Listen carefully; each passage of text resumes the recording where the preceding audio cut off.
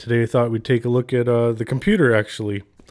Earlier in the year, I guess a few months ago, something went wrong and my computer was just not wanting to work. It was harsh. So I refreshed it. I'm sure if you've been producing or even just been living for a while, you've had to refresh your computer, fresh start, fresh OS, no programs, and reinstall everything, which is something I did a few months ago. But I learned something or remembered something, one of the two. I don't think I've ever done this since I've been making beats and stuff, but when you install like a VST, you can install the content on an external drive. So the VST lives on your OS, your computer, but the sounds for that VST lives on a hard drive externally. I'm using old technology. I don't have an SSD, but I'm assuming this would be even faster with an SSD. But what I did is some programs, when you install them, they give you the option to install the sound content in another folder or somewhere on your computer, and you just want to direct it to your external drive. You want to organize that in a way that makes sense to you and your system. I'm not able to do, I think I wasn't able to do all of my sound content on the external, but most of it did make it to the external. And I notice now when I start up Machine or something, its scan is like so much faster.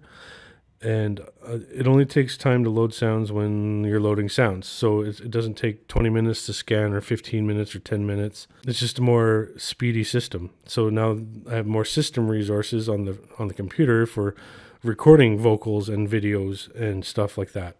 Because it's not pulling drums and synthesizers from the internal hard drive while you're trying to record video on the hard drive while you're recording audio on the hard drive. It's just a lot for it to take. So I noticed that this improved performance, not only save you space on your main computer, but perform better. I'm going to dive in and show you how to do it in Native Instruments in particular. It's really handy for them because I got a lot of their stuff. We'll be back. Peace.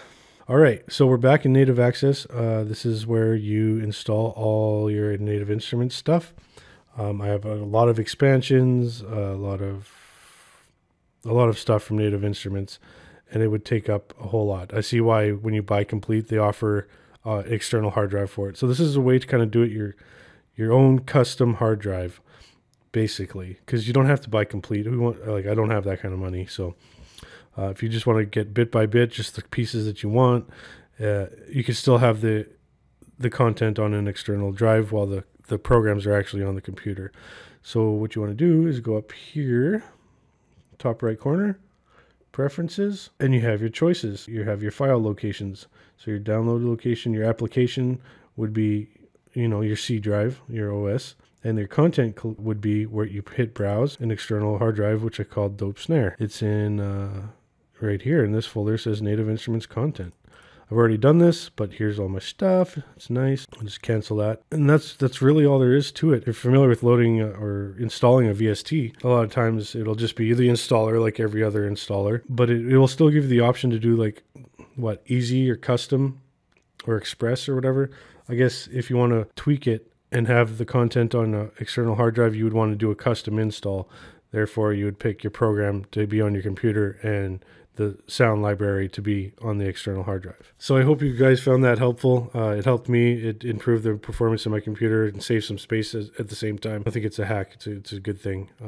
Obviously, these VSTs could come with, 30 gigabytes, 50 gigabytes, 100 gigabytes of sound content, and you don't want that on your computer necessarily while it's trying to do all kinds of things at once. Plus, bring up those files off the hard drive while you're trying to record to the hard drive. Imagine you got a session going.